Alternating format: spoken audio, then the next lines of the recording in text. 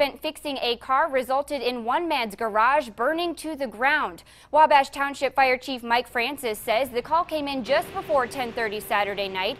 Francis says it all happened at the Lindbergh Village Townhomes in West Lafayette. According to Francis, it all started when a resident decided to do some work on his car. The resident had just replaced an engine in his vehicle and was performing some mechanical work on the car. When he went to start the car after the work, the engine caught fire, which spread to the structure. Francis says no one was injured in the fire. He says most of the damage was confined to the garage.